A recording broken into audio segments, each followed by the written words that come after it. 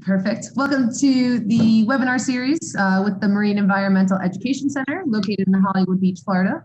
We are still closed, so we are continuing to do the webinar series, and we will continue it next month as well.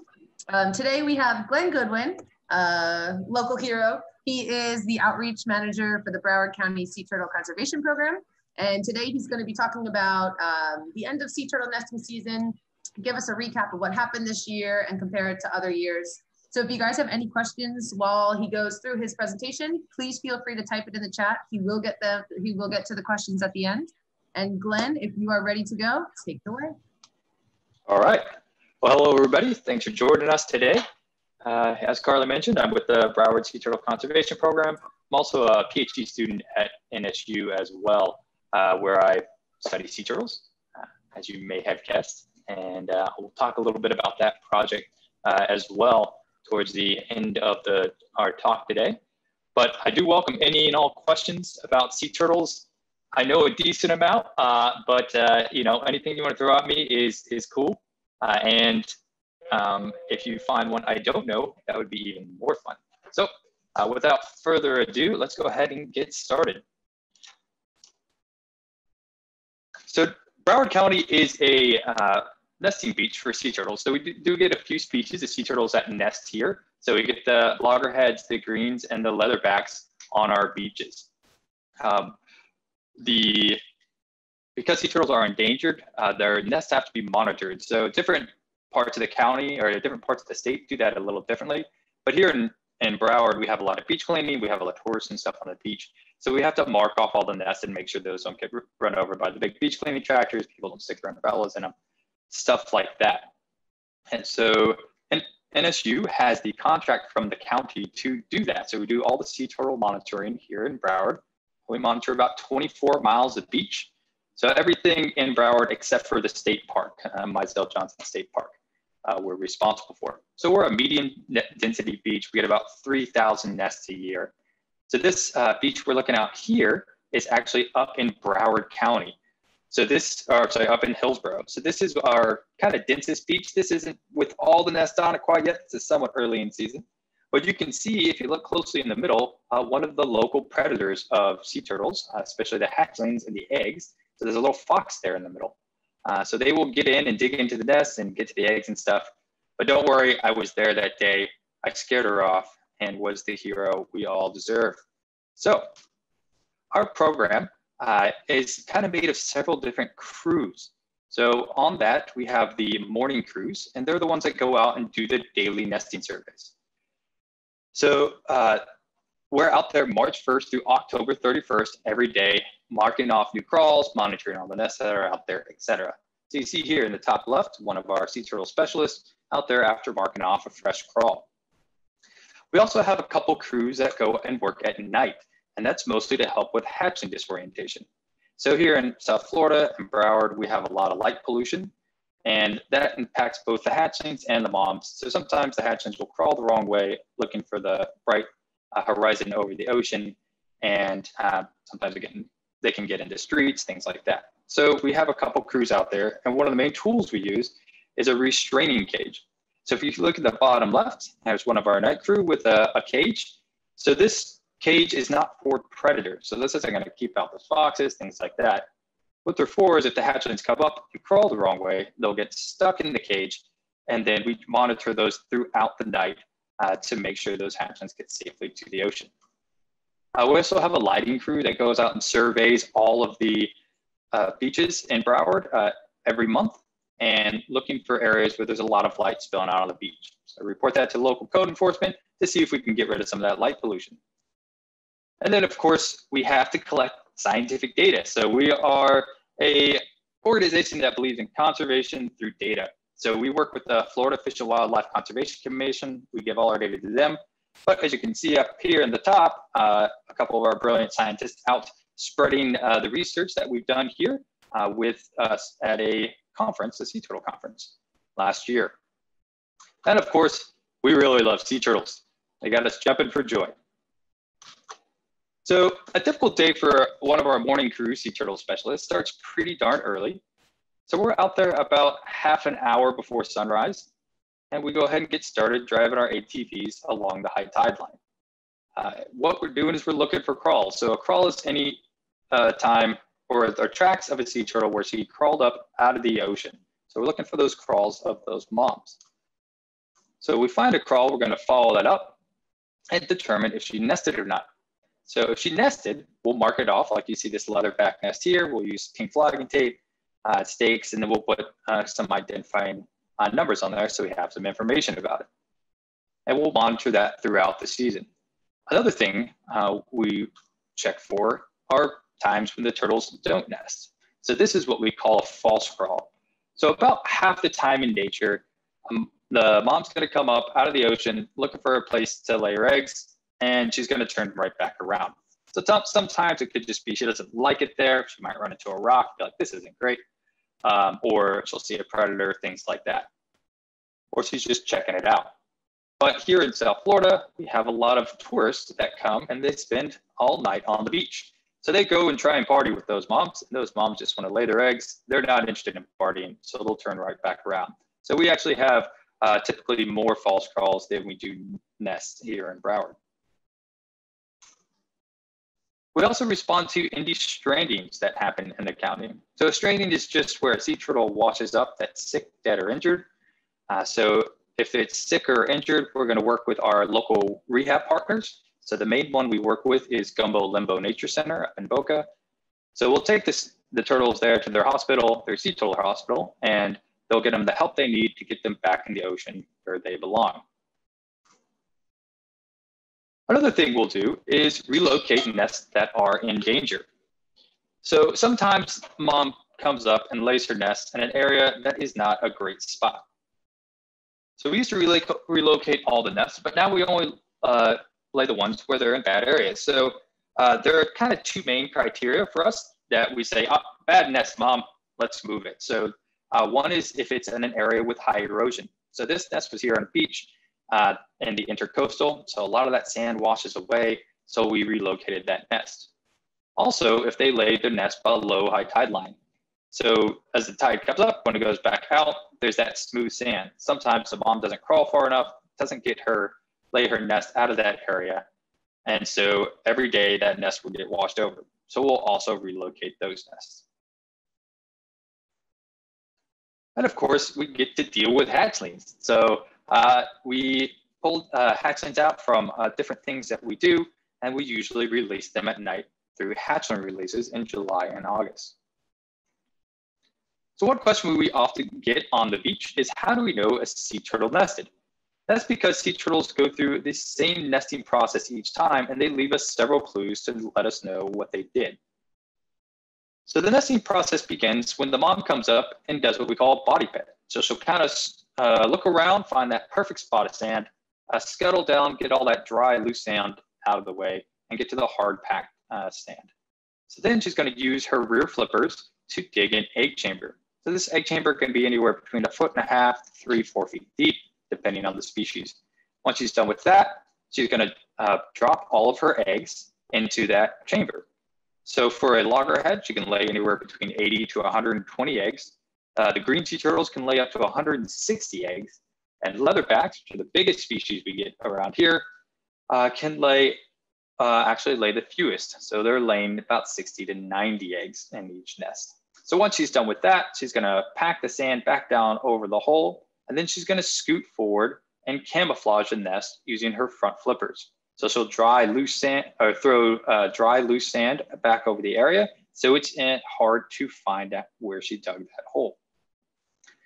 And once they're done with each of these processes, we have a nice sea turtle nest.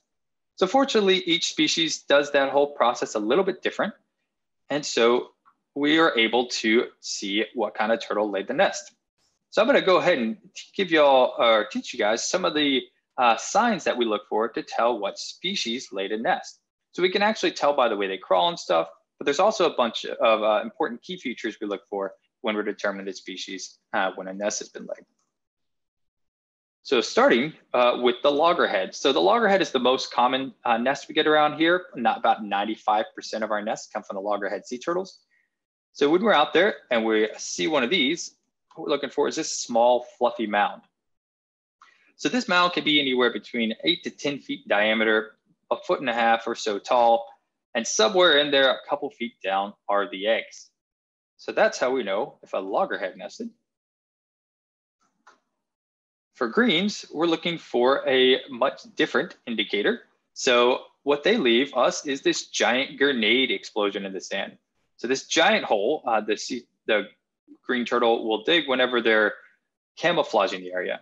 So when they're using those front flippers to throw sand behind them, they create this giant hole, and you can see that big spray area. So that is the mound on green turtles. So anywhere in that 20 to 30 foot in diameter spray area is where the eggs are. And then the leatherback, the biggest of all, definitely makes the biggest mess out there on the beach. So just like all the sea turtles, they do have a nesting mound, but instead of just a fluffy pile of sand, they crawl all over the darn thing. So what they'll do when they're camouflaging is they'll throw some sand behind them, scoot forward, throw some sand behind them, turn, throw some sand behind them, and just keep on doing that and crawling everywhere, creating these huge pits or nesting mounds that could be 40 foot wide, and somewhere in there, 5 to 6 feet down are the eggs. So leatherbacks are definitely the best at hiding their eggs from us. So I hope you all are paying attention, because now I'm going to see if y'all can identify what species laid a nest and what kind of crawl it is. So let's go ahead and get started. So feel free to type your answers in the chat, or if you want to unmute yourself to answer, I think that's okay too. We'll see what Carly says. All right. So first off, what kind of nest do you think this is?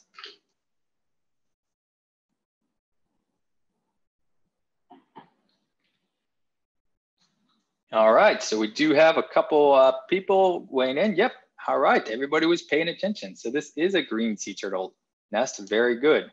And we can tell because of that giant hole right there. All right, how about this? This one's a little trickier.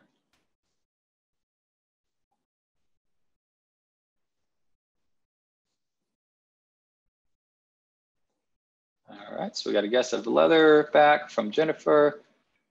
Jose saying loggerhead. All right, Celeste, sounds like you've done something like this before. So yeah, it is a false crawl. So this is a loggerhead sea turtle false crawl. So she came up and she didn't nest. I told you a little tricky. So she actually just came up, didn't do any digging, and turned right back around. So she's actually still in that smooth sand below the high tide line. So she probably was just coming to check things out and decided she didn't like it and went back. So when they false crawl, they don't actually like just give up. They'll usually swim about half a mile or so north or south before they try again. All right, how about this?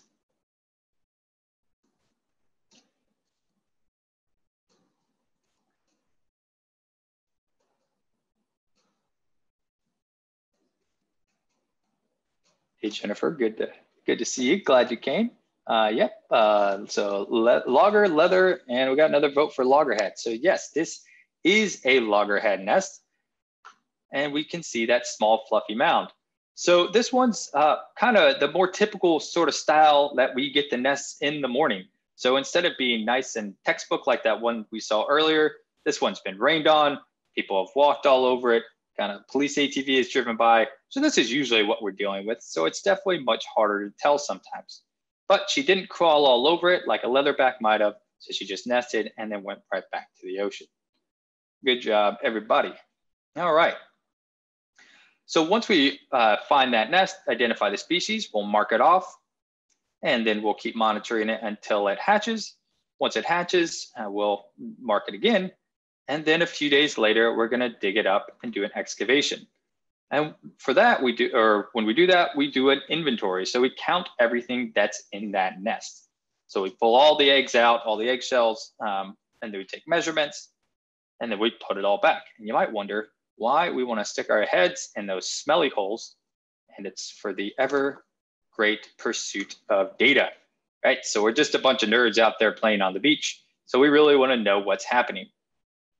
So one of the kind of interesting bits of data we get from this is the hatching rate or the hatching success of the eggs. So how many eggs hatched per nest.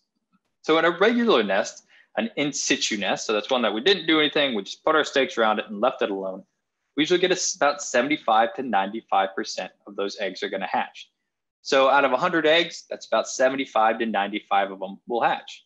Now for the relocated nest, only about 68 to 88%. So once we relocate it, that hatching success drops down. So only out of that 100, only 68 to 88 are going to hatch. Now it's not because we're not good at it. We do have a lot of training. We do it semi-frequently, but we're just not as good as mom as picking the perfect area, digging the hole just right. And so the hatching success is usually a little lower. So that's why we only really locate the nests that aren't going to do well, that might get washed out or get washed over a lot. So we also get the opportunity to rescue any live hatchlings. So it's a group effort to get up out of the nest. All the hatchlings usually hatch out about the same time, and they have to work together to go up through that couple of feet of sand to make it to the surface. So if a hatchling hatches later than its brothers and sisters, it's going to have a really hard time getting out. And so when we dig up the nest, sometimes we'll find those little stragglers and we'll keep those. And so those ones we'll release at night. And in July and August, which is peak hatching season here in South Florida, we'll actually do hatchling releases with them. So we'll take them out at night. We'll invite all our friends. So the public can come out and we will have their kind of start to life at that time. So we'll release them to the ocean, let them crawl out and get into the waves. So I'll tell you how y'all can find out about that a little more later. So of course, here are all the hatchlings we have here in Broward County, except for one. Does anybody know which of these species doesn't nest on our beach?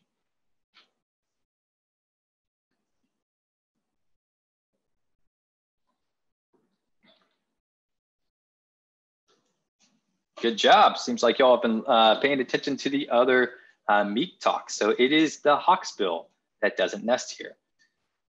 But we say that, but occasionally we will get hawksbills, maybe once every few years, one that gets lost. But it's really hard for us to tell the difference between a loggerhead nest and a hawksbill nest because they crawl the same, they make the same style nest. And also, they look pretty darn similar. So when they're all covered in sand, we can't really tell the difference. So we mark the nests off just the same either way. So we don't try and do any genetic testing or anything to find out.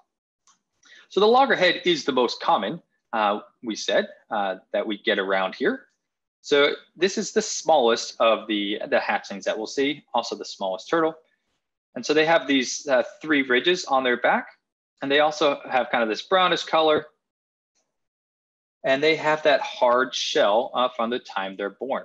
So their carapace, that top shell, is hard as soon as they come out of that egg. So the biggest species we get is the leatherback. So even as hatchlings, they're much bigger than their loggerheads, than those loggerheads. So they don't have hard shells. So leatherbacks have that name because they have a thick leathery carapace instead of a hard shell. So they have that too. And they have these big flappy front flippers, and they're usually a bit darker than the loggerheads.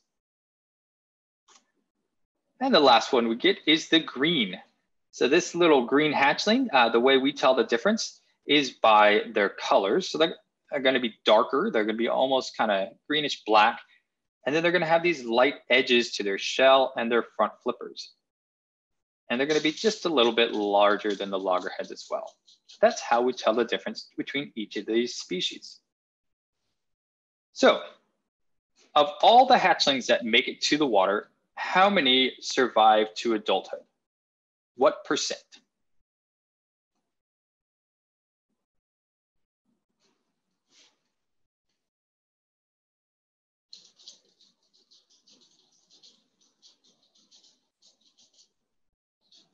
All right, we got one guess. Less than 1%, Celeste says. Erica's saying 10.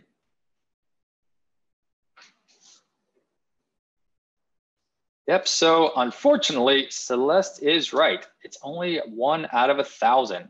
So not even 1% will survive to adulthood. that's because these little turtles have a lot to deal with throughout their lifetime. So they can get, they have to face predation. So unfortunately, hatchlings are bite-sized for pretty much everything out there in the ocean, all the fish and things like that, seabirds, etc. But also, as they continue to grow up, there's a bunch of human threats that they have to deal with. So commercial fishing, they can get caught there. They can get caught by on piers by hooks, dredging, all sorts of things they have to deal with as they try to survive. So as you go through life, may the odds be ever in your favor, tiny turtle. So how many nests have we gotten? Well, we've gotten a lot, gosh darn it.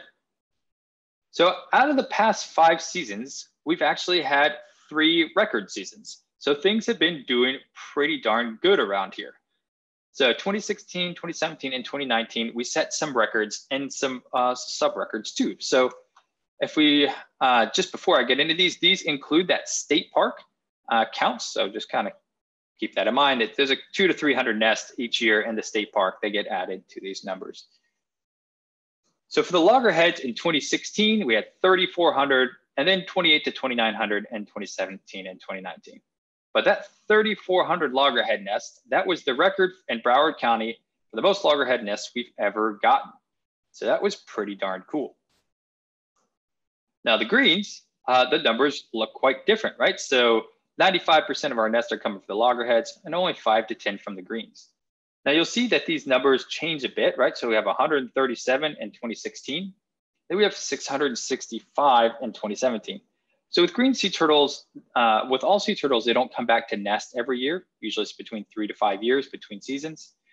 But for greens, they actually usually come back every other year. So we'll have a low green year like this year, 2016, 137. Then a high green year, 665, 2017. 2018 was a low green year, no records there for anything. And then in 2019, we had a phenomenal year for greens, 787. So that was also the record number of green nests we've ever had. And then we have our leatherbacks. So less than 1% from the leatherbacks, no records there, a little smattering of them, but leatherbacks don't really nest around here. Most of their nesting is up or is throughout the Caribbean. Also, they get quite a bit of nesting up in Jupiter as far as Florida goes. So this brings us to the grand totals of about 3,500, a little over 3,500 for 2016 and 2017, and our all-time record of 3,641 total nests in Broward County. So 2019 was also the record season for Florida in general. So our trends typically follow the Florida trends. Sea turtles nest pretty similarly throughout Florida, some areas more or less, but the numbers go up and down about the same. So let's see how we did this year. So I mentioned before that those other numbers included the state park numbers. These don't. We'll get those at the end of the season. We'll get a couple, 200 to 300 more nests than this. But without further ado, loggerheads, about 2,500. So nowhere near that record 3,400 that we got a few years ago, but a pretty fine number. And then we had a low green year, as we expected, about 235 nests. So that's just fine. And then a nice little smattering again of the leatherbacks, about 28. So all total, we had 2,828 nests in Broward County this year. So once we get those state park numbers, we'll probably be up around 3,000 to 3,100. So not a record-breaking season, but much better than it used to be 20 or 30 years ago, where we might have gotten 500 to 600 nests per year. So we're definitely doing a lot better and really coming along.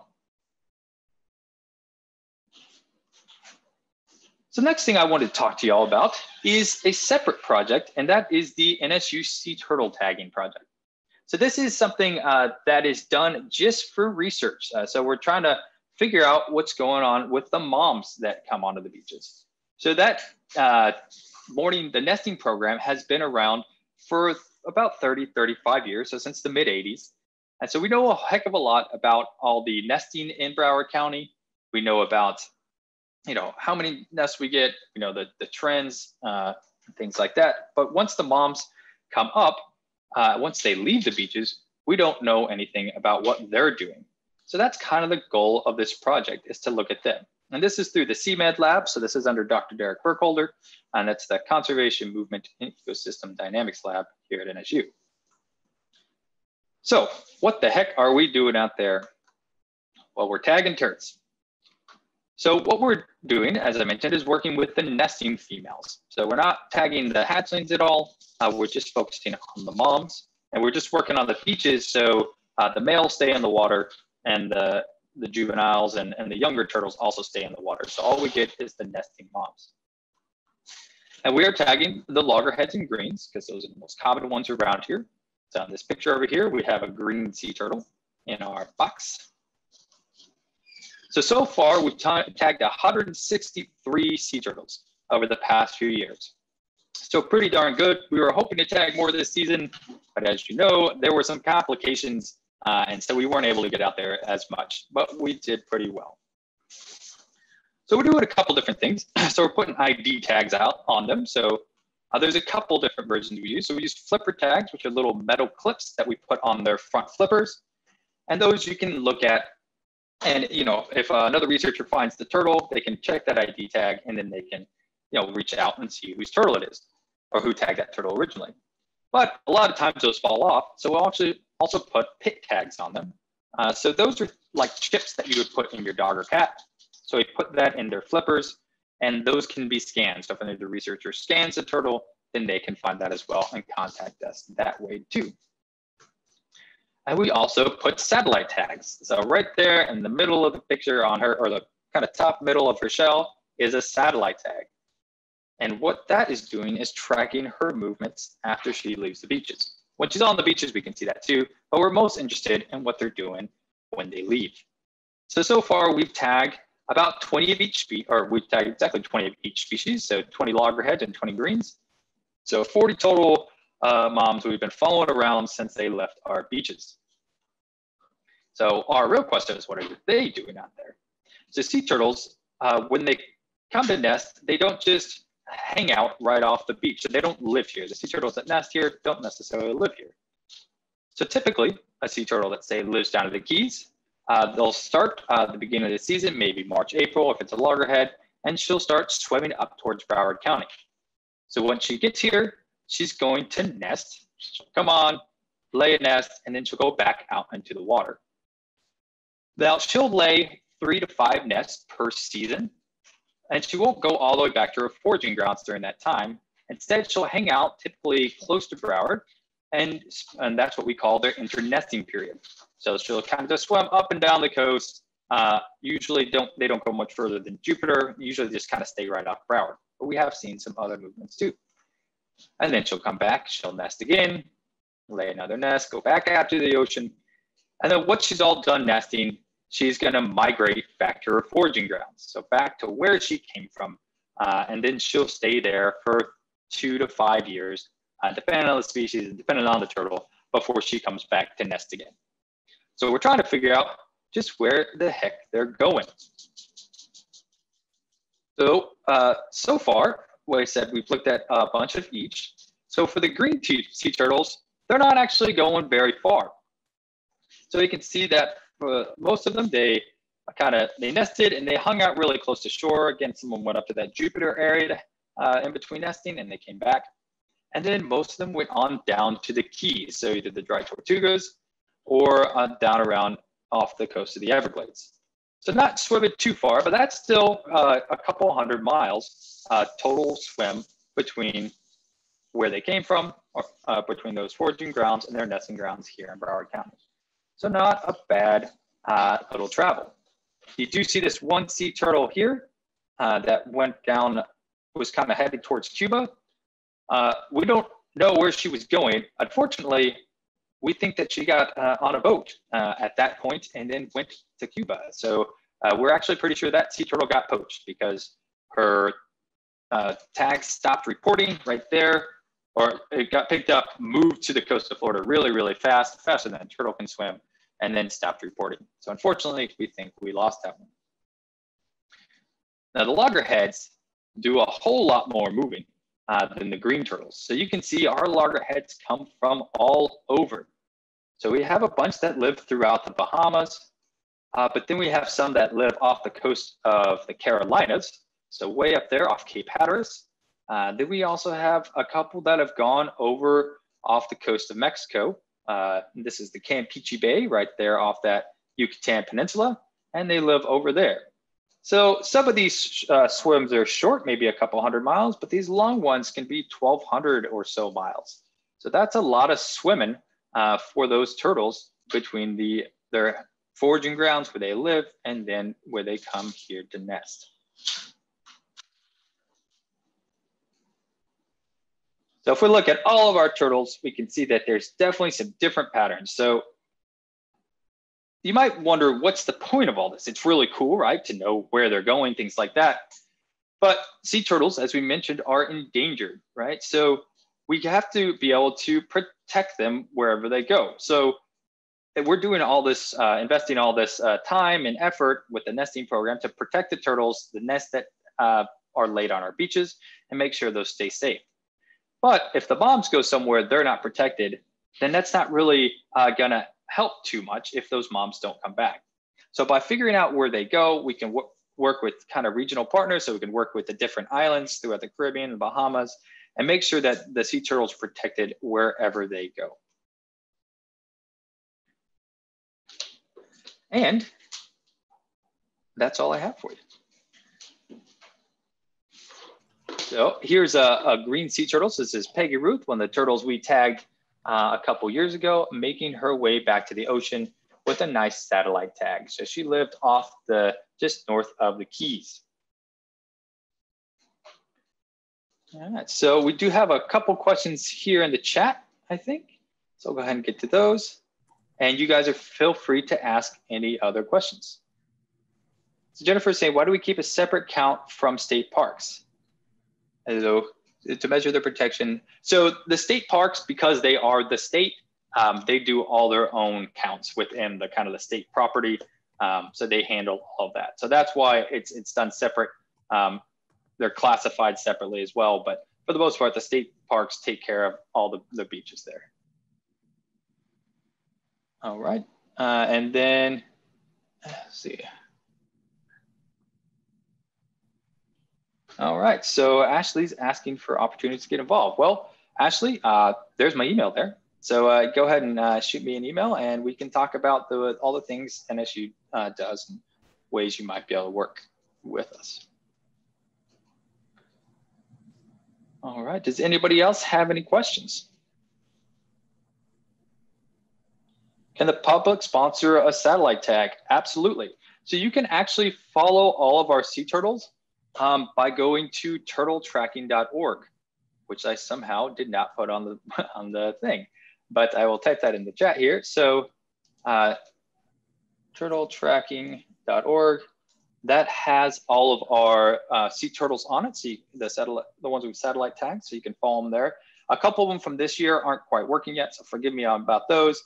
But there's 31 that you can check out where they went. And so yes, there's also information on there on how to sponsor a tag. So that would be very helpful because satellite tags are kind of expensive. So we would appreciate any and all sponsorship for those. And also you get a chance to name the sea turtle. And so that'll be on the site as well. So you get to be able to follow your turtle around. All right, so Erica's saying, how long did the satellites last? So how long did satellite tags last? So the satellite tags can actually last 5, 6, 7 years. The batteries in them can last forever. But the main issue is that the turtles just aren't kind to them. So we put them right in the middle of the back where they are semi-protected, but sea turtles really like to rub on rocks, coral heads, things like that, especially greens. So they often knock them off within just usually kind of our shortest reporting time is anywhere between 3 to 8 months, but we have had a tag that's been reporting for 2.5 years. But another issue we have is that stuff grows on them. So we call it biofouling, but things like algae, barnacles, stuff like that will grow on the tag. And eventually if it gets enough on it, it will stop working. So it can last a while, but it just depends on how well she takes care of her new accessory. All right, so Morgan's saying that sea turtles can see red light, they just don't pay attention to it. how true is that? So it is kind of true. So sea turtles aren't sensitive to red light. So most animals that live in the ocean don't really use red light. And that's because as light goes into the water, it kind of splits up, right? And the first wavelength to get absorbed is red. So that long wavelength light gets absorbed by the ocean. And so past about 10 to 30 feet, there's really not any red. So there's no red down there. So it's not something that they look for, and a lot of animals in the ocean can't actually see it. So sea turtles are less sensitive to that. And so that's why at night we use those long wavelengths, those ambers and red colored lights when working with the turtles. Now, if it's really bright, they can notice it, but they're more sensitive to the blues and the green lights. So it is a bit true that, you know, if it's real light, if it's bright red, but even though it's red, they can still see it. So that's why we only use those red lights out there when we need to. Otherwise, we're mostly just wandering around at dark. All right, and so Jennifer's asking about a socially distant turtle release. So yes, we actually have, kind of. So we've been doing these virtual releases each year, or this year, this past October. So we do have one more tonight. So if you guys join us again at 5:30, if you go to our Facebook page or Instagram, here, I'll pull that back up. You can join us for that. Some of the information will be the same, but there's a lot more in depth about the nesting here in Broward. So if you check us out at Broward Sea Turtles there, you can find out more information about that. All right. Also at the Broward Sea Turtles, so I mentioned earlier that we do live hatchling releases typically every night of July and August. So next year, hopefully we're all able to hang out again. So that's how you will find out about that. So you sign up, you kind of go get a little talk, and then we'll take y'all out to the beach and we'll release the turtles, and you'll get to see them crawl into the ocean. So it's a pretty darn cool experience. So Jennifer's saying you've seen videos of turtles with barnacles or clams attached. Yeah, so I have seen those videos online where people are popping those things off the turtles. So that's kind of a natural thing for barnacles to grow on turtles, especially loggerheads. They carry a lot of them. Greens will get them too. It's mostly the loggerheads, and it's pretty normal. So the ones that we see out there nesting, the majority of them are going to have barnacles on them. Some will have more, some will have less, but it's usually not that big a deal. It does become an issue if the turtle gets really sick and they don't move for a long time, and then they'll get a lot of stuff growing on them. So in those instances, just popping those the barnacles and stuff off isn't necessarily helpful if you just release the turtle. Usually there's something else going on with the turtle, and it's really sick. So it's best that those animals don't just get released, you get taken to a sea turtle hospital to get the care they need. And also to have a professional pop them off, because it's pretty hard to do that. You can damage the shell if you do it wrong. But if they just have a few barnacles on them, it's just fine. Just leave them be.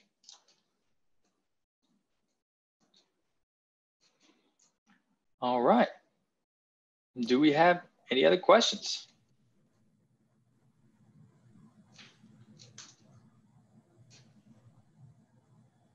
All right. Well, if anyone does think of any questions after this presentation and you really want to know, you can shoot us an email, meek@nova.edu, or you could email Glenn. There's his his personal email right there, or just the general Broward County Sea Turtle Conservation Program email address is there. Glenn, thank you so much. That was awesome. Nice to get a recap of how the season went. I know a lot of people were asking us how it was going through the last couple months, so really cool to get some numbers.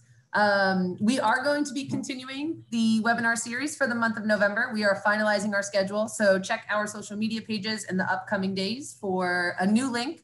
Same setup, so it'll be one link, a reoccurring one for the month of November. So keep an eye out at Seek the MEEC for our Facebook and our Instagram pages. Next Tuesday, November 3rd, at 3 p.m., we're going to have Sophia Ringel, who is the founder of Clean Miami Beach, and she'll be talking to us about how all of us can help save the planet. So thank you guys for tuning in. Glenn, thank you again.